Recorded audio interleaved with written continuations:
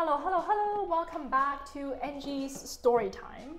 So the story I want to share this time is the other time where I thought I almost got fired by McKinsey.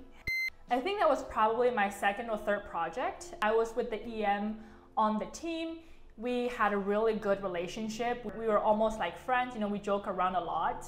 It was quite a nice team environment.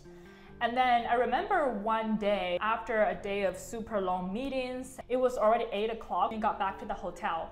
But because we still had a problem-solving meeting with a partner the next day, so the EM was telling me that, hey, in order to prepare for the meeting tomorrow, this is what you need to do tonight.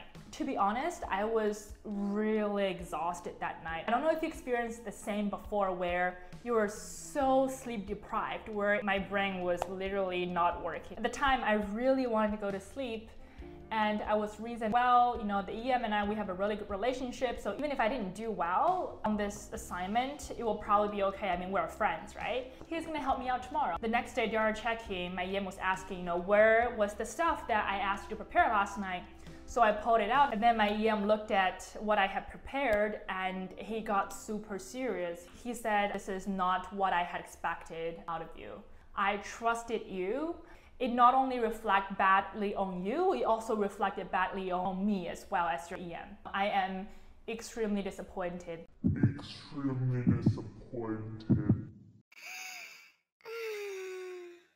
While he was saying that, I was in full panic mode.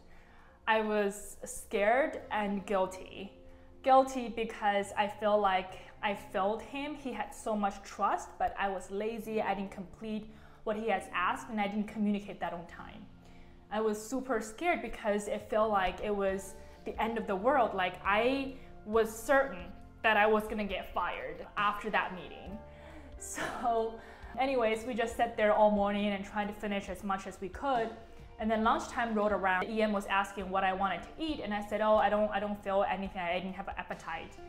He noticed that I was in a little bit of a depressing mood, so he started asking, what's going on? Out crying to him, I was like, I was asking, are you gonna fire me after this? And he was laughing. He was like, oh my God, I can't believe that you're afraid that I was gonna fire you. That is not going to happen. You're new. Obviously, you're gonna make a lot of mistakes. So as an EM, my job is to teach you, to help you get through those hurdles and help you learn. So don't worry, I am certainly not going to fire you over this.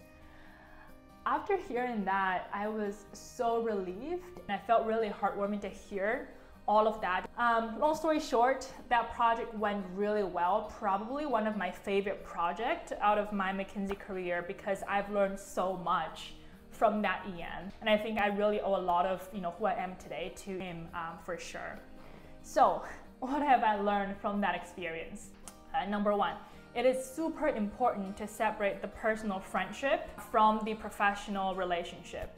Yes, it is true that you can be friends with your line managers, with your colleagues, but when it comes to working or deliverables, you have to keep it strictly professional. The mistake I made was that I thought, because of our personal relationship, I could slack off and he wouldn't, be mad at me. But that was extremely inconsiderate of me, and it not only jeopardized my professional career, it also jeopardized his. Second piece is that the regular communications between you and your line manager is extremely important, and do not fail his trust. I feel like for a lot of people who are new to this whole professional world, we want to prove ourselves. So a lot of times, even if we encounter problems, even if there's things that we don't understand, we tend to try to figure it out ourselves without asking for help. The disadvantage of that is if you don't ask for help, if you don't speak up, then your team or your manager is going to assume that you've got it under control.